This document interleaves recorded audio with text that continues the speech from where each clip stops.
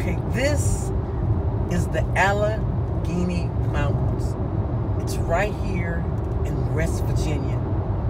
It kind of looks like the tunnel when you're going under the tunnel near Hart Plaza in Detroit, and you're headed toward Canada. You can't come in here and cruise. Right now we're going through a mountain. When you're going underground and you're going over to Canada, you're underwater. Now we're just under the Allegheny Mountains. You know, what did you say, sweetheart? Going through the mountain. Going, what did I say?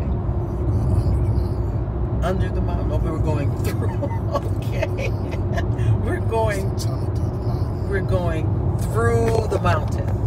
We're going through the mountain. And now we're getting ready to come out of the mountain. Getting ready to come out. Getting ready to come out. You know what this made me think of? We go through a lot of things in life, but we got to know that we're coming out.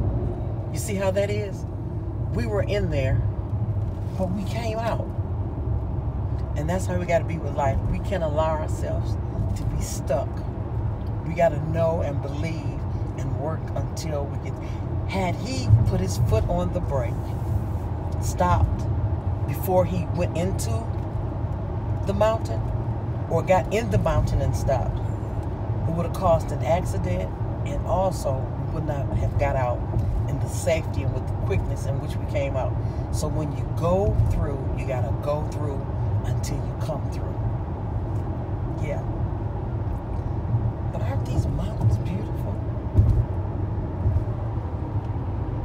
Oh my goodness. Oh my goodness. You know, I don't like the questions nobody believes, but you know what? How can people say they ain't no God?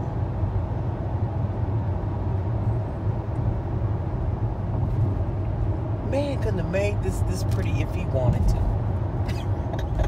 Okay, y'all. Ooh, look at these mountains up here.